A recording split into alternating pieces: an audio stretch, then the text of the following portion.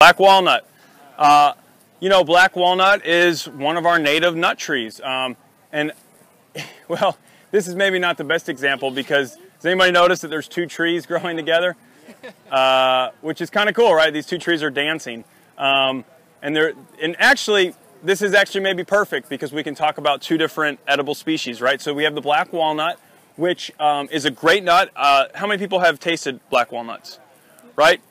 Pain in the butt to crack and get into and process. So it's not one of those, you know, crops that I'm going to say, hey, definitely plant a black walnut, you know, like what a great nut, you know, because it is a great nut, but it's not the most convenient to process. And most of us are a little too busy to spend all day, as my buddy Ethan and I did many years ago in college, spent, you know, half a day in the woods just like breaking walnuts with rocks. And it was wonderful, but, you know, that was the only time we ever did that.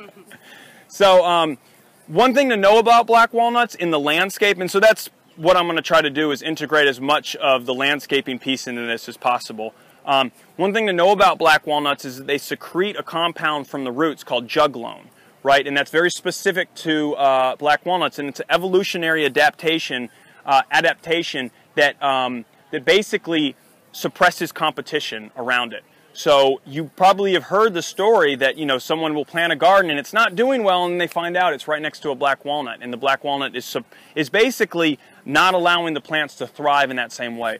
There are a lot of really great edible plants that will grow near black walnut, but they're probably ones that you don't know of. So if you do have a black walnut in your yard or in a space that you want to grow, do some research on what can grow near black walnut, or you're going to be pretty disappointed by what you're growing.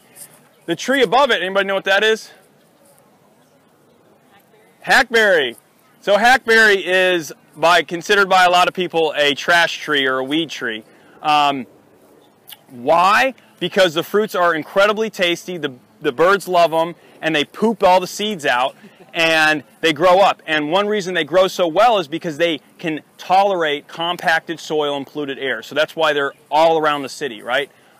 They are weak trees, and that's why a lot of times people take them out, because you'll see the branches just falling. And I totally am in favor of taking the tree out if it looks like it's going to destroy your house. But one thing that's cool to know about them is that the berries are really tasty. It tastes like a mix of a fig apricot preserve or something pretty crazy. But they're really, really good. Now, the amount of fruit that you get, you know, the seed is pretty big. So, I mean, you're basically going, that was good, and then you throw the seed out, right? But there are some European varieties of hackberry that have really nice big berries. So I'm hoping to one day grow some of those out and see if those are maybe a valuable crop for this area.